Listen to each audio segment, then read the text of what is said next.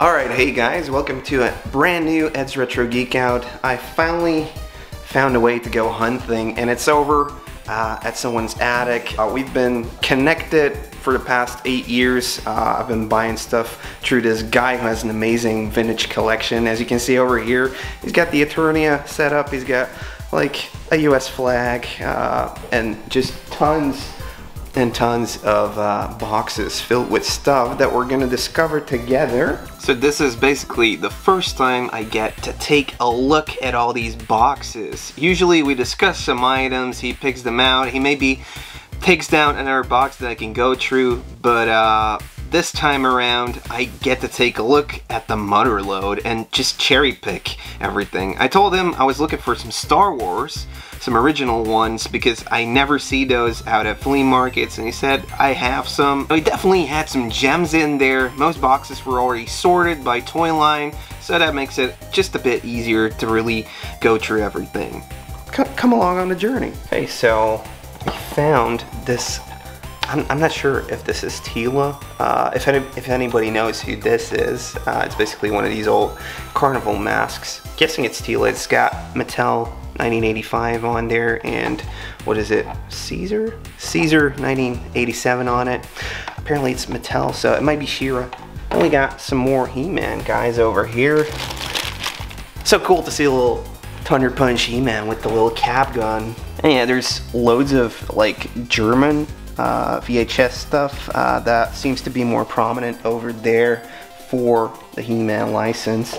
There's also some cassette tapes and some 7-inch records, which was kind of more like a thing in France, at least for the French-speaking He-Man collector of the 80s. And another thing that was really popular over in the French part was the Chevalier du Zodiac. So those are these little golden dudes right here, which I don't see too often, but it's not something I grew up with, so I'm not really searching for those, but they do look cool, and they're heavy because they're like die cast, so it's pretty nice. So I did find some action figures here. I found the Hordak with most of its accessories, which is probably why I'm going to pick them up, because mine is missing that little thingy, that little bat that goes on his arm. Then we got a Battle Armor He-Man. It's so cool that they just, you know, took those Mattel crashing cars things and they popped it in his chest. And then we got Blade from the movie, which is an action figure I don't have, so pretty much need him. Okay, so I thought this box right here was basically just to put stuff up on, but it's also filled. It's also just filled up with stuff. Fright Zone. Yeah. Yeah. It's got the chain. She-Ra. And the first couple things I had to pick up was just some He-Man stuff. I'm always looking for the special kind of things that you don't see too often, and he had one of these pins right here. So this is a Club He-Man little pin. Just decided I need to have that, so I picked it up. Also got a couple of these Panini stickers for my Masters of the Universe sticker book that I'm still trying to complete. Hopefully this will help just a little bit. And then in the end I ended up finding one figurine that I did still need for my for my He-Man collection over there. Yeah. So this is Blade. He's based off of the movie. I guess he does come with a little bit more than just this one weapon right here. He has the little action where both of his arms move up and down like that. He had a bunch of Battle Cats, so I was looking around for one that was looking kind of off, and as you can see over here, the yellow color is a bit more faded or a bit more brighter, and this is actually a Mexico this is actually a Mexico released Battle Cat. So I got a France one, I got a Malaysia one, and I got a Taiwan one, so I'll finally get to add this Mexico Battle Cat to the collection. It's sometimes just ridiculous how many variants we look for when we collect this stuff. These are a couple of German magazines. They're pretty much just really big folders, promo folders, just afford the toys, obviously. But it's cool. In Germany, you had like that whole tape culture where you get cassette tapes with the stories of Masters of the Universe on there. They had it for everything like TMNT. And then I also needed to pick up this one because this is the new adventure one. Don't see this too often. All the new adventure stuff is like pretty hard to come by for me, honestly. So when I saw this one, I had to pick up these two little magazine books. So yeah, like I was saying before, it's not a lot, but it's cool stuff, at least to me.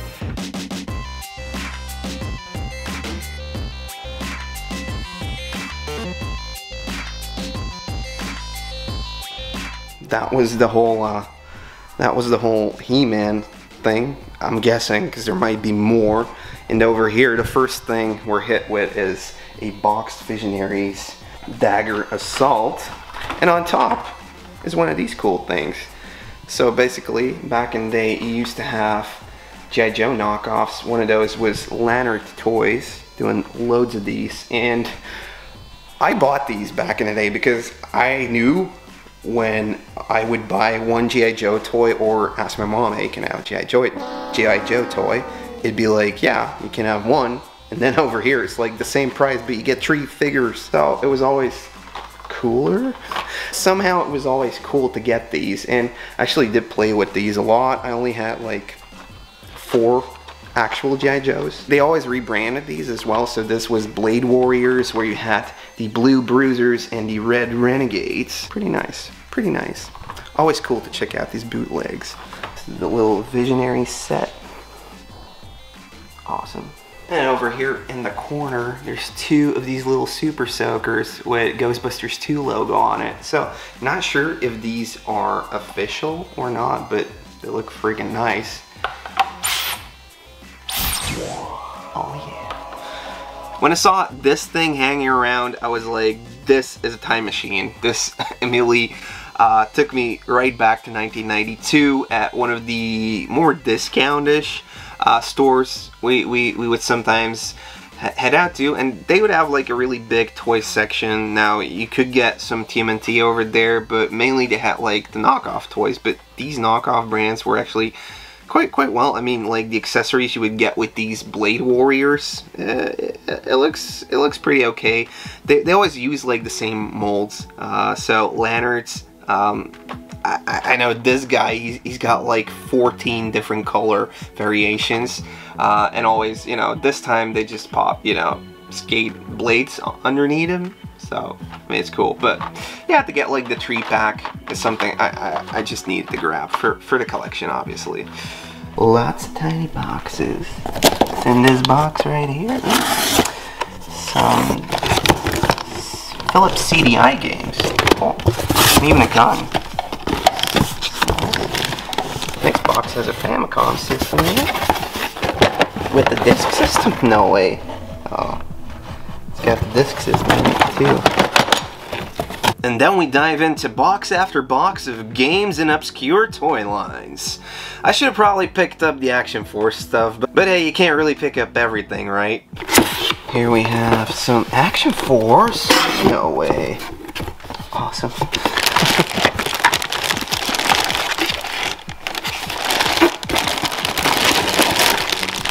Everybody's going crazy about Action Force lately, so pretty nice seeing these little fellas here. Something that looks like a Trypticon, but it ain't the guy, though. One thing that caught my eye right away was all this KO stuff. I did an episode on Master of the Universe knockoff toys, but I didn't really get into this one. These are Defenders of the Planets. Let's just trill them all out there, just like this. So, Defenders of the Planets, these are some of the bad guys, I think. There's doubles in here, but I was like, how much do you want for the whole bag, honestly?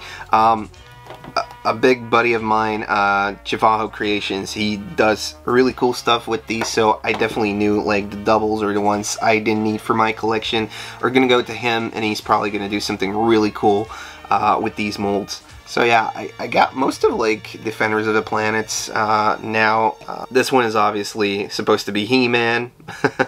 But the cool thing about this is that they came with lots of these shields.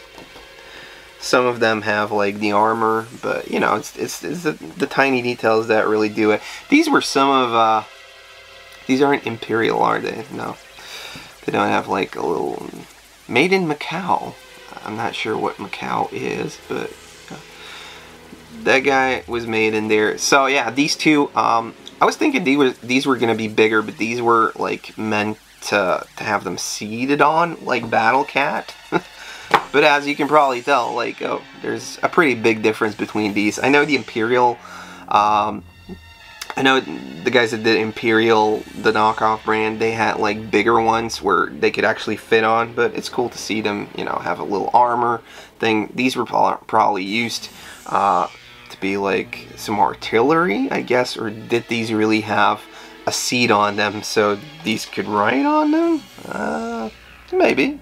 It's out of proportion, but then again, Battle Cat was out of proportion for the original Masters of the Universe. I keep confusing where the camera is. Now these are probably the best knockoff things I've come across in a very long time.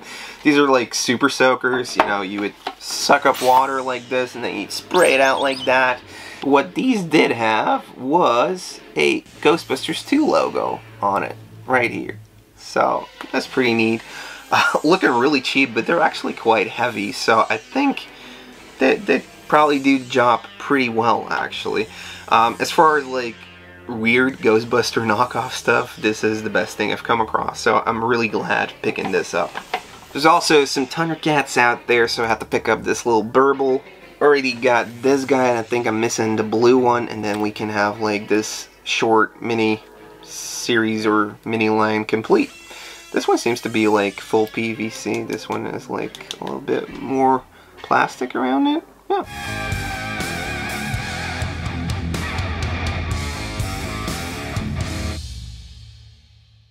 So I'm going through these boxes, and what do I find? A Hordak mask. But he didn't want to sell this. He didn't want to part with it. It's amazing to find this still in good shape. On the back, it's got one of the Rock dudes on it, and this thing is simply amazing. But he didn't want to part with it, so I kind of had to let that go. But at least I know where it is. I could probably check back with him, like, hey, sure you don't want to sell that? Because that thing is amazing that it survived the 80s, and it's Hordak. He's my spirit animal. I need him. But out of that big box of just weird stuff, I did find one of the comics I was missing. This is the Dutch versions of Masters of the Universe Marvel Comics. So, yeah, it's pretty nice. Number 8, He-Man fights the dogs of Skeletor, apparently. So, yeah. Actually, don't these dogs kind of look like these right here? They were onto something. It's conspiracy. Now in these boxes I did pass up on lots of games. Some stuff was just out of my price range, and yeah, I wasn't really finding anything I needed, although he did have a lot of games. But I ended up walking away with 2 new games for the collection. I walked away with Super Aleste. So this is a shooter for the 16-bit SNES system. I haven't tried it yet, but yeah, it was a good price. It was definitely a great game, definitely one I wanted to add to the collection. And then one of the things I've been collecting for the longest time is Game Boy games, and I'm actually pretty close to a full set combining NTSC and all the PAL games, and this one is called Firefighter. So yeah, pretty cool cover. What you basically do is you walk around a building. Each time, you know, the floor opens up and you have to go fight the fire over there. There's also a SNES title that's kind of connected to this one, which is pretty hard to get. This one is relatively cheap, but hey, it's been really tough getting this one. I'm down to like my last 18 games I need for a full set. But yeah, it just shows you when you connect with someone and you share a passion, which is toys in this case, and games, it can lead to really cool things for your own collection. And just when you thought you'd seen it all, you open up a box that's filled with Battle Beasts. Don't you just love it when you find a box filled with Battle Beasts? And not just Battle Beasts, there's even some Laser Beasts in here and some awesome merchandise. So yeah guys, this is my little bundle of joy. What I found over there Battle Beasts wise, I'll show you, but like the merchandise, this was like a lottery, a scratch lottery ticket where you could where you could actually win another battle beast. So in here is what you could scratch out. On the back it says, you know, all the other stuff that you needed to do when you did win something like this. But it's cool that this scratched lottery ticket is still existing, obviously. This is gonna look great in that shelf. Then another thing he had was a Battle Beast sunglasses for kids. So yeah, can you see that? Like that, pretty awesome. I'm not gonna put these on because I'll probably break it, but yeah. This is something like whenever you would find this over at a flea market, you would really need to read it and connect. Oh, this is actually a Battle Beasts little sunglass set, but this thing is amazing. That, yeah. It's thanks to him that he was keeping everything so close together that I would actually recognize it as this is part of. Obviously, I found a couple of laser lights. They're not from like the later waves, so they're not super expensive, but still they're pretty hard to come by. And yeah, I got, you know, the parrot, the mouse, the weird looking thing, and the fish kind of thing. So 8 new Battle Beasts added to the collection, which is freaking amazing. And then I probably should have taken a closer look at this Thundercats tank. I should have grabbed maybe one of these Zoids because they look so cool. I never find those. Micronauts is also a toy line. I think it's a 70s toy line. It's also based off of Microman from Takara, actually, like Transformers is. This was one of like those first migrations of Japan toys heading over to the USA. Obviously, this guy was very lucky to start off collecting back in the 90s, and one thing you could still see was like this shipping box of Care Bears. So he used to have a ton of these things because what he would do is, if it was cheap and, you know, one of these toy stores, these mom and pop toy stores would go out of business, he would, you know, buy the stock, or he would, you know, buy part of the stock, and that's how he got really great deals on these things. Really cool to see an Eternia when it's completed. It even has the laser cannon windshield, which is apparently very tough to find. It's usually missing the US flag. I had never seen one set up before. It's huge. It's got the little speaker unit even in there, and it's simply amazing to see with, you know, the big airships.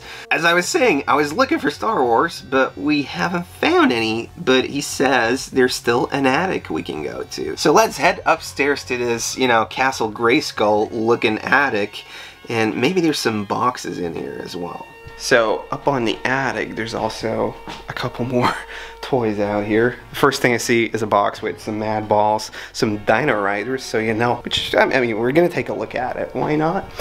This is looking very, very Castle Gray up here. I wonder who's in here.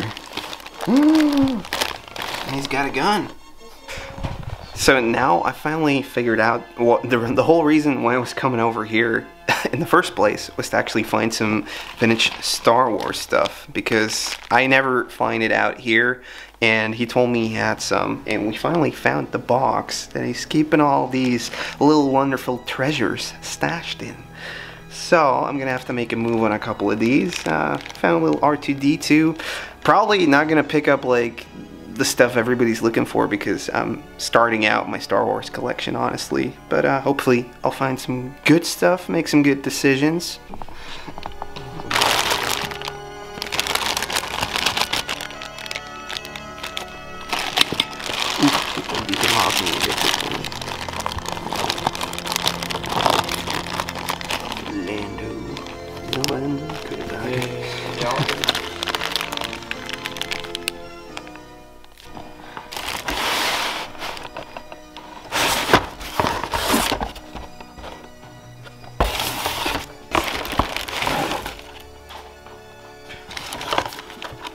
Like always, we're saving some of the best for last, like this Bucky O'Hare stuff in the box, and some crash test dummies. I think I might pick up this little ducky right here because I don't have it. So I picked up this Darth Vader. Needed him because, you know, he's obviously a really well-known character. Picked up an R2-D2. Who is kind of like scratched up, but it's still okay. Then I got Chewie, Chewbacca, I got an R2-D2, really nice shape still, because, you know, he's like chromed, but yeah, he doesn't have any scratches or anything, so he's in really nice condition. I picked up this guy right here with a weapon, picked up one of these tiny dudes, picked up this little Jawa, and I had to get my guy, my Han Solo, need to get him. So yeah, that was pretty neat. These are the first ones I'm buying. Maybe I missed out on some really good stuff. Leave it down in the comments below what I should have picked up out of these boxes that he had.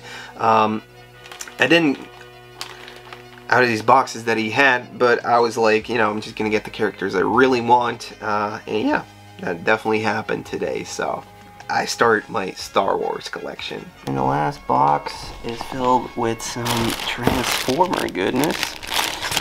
And a couple Beast Wars thrown in.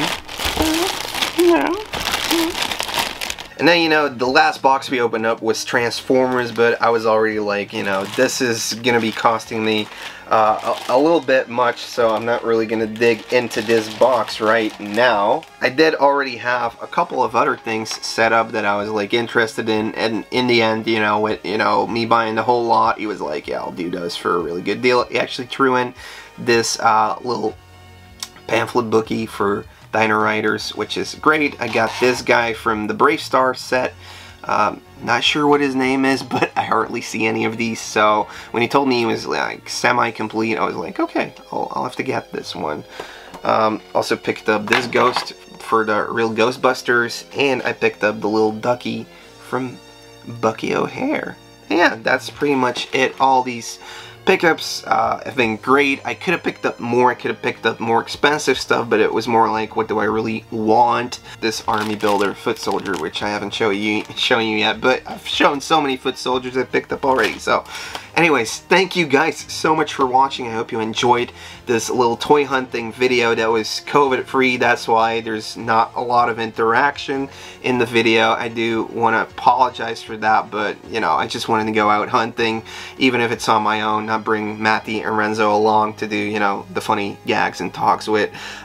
It's unfortunate, but you know, this had to happen. I needed to pick up some stuff. Thank you so much for watching. Leave a like, leave a comment, maybe subscribe to the channel, and if you can do more, you can always check out my Patreon. I hope to see you in the next video, and yeah, have a great day. See you later. Bye.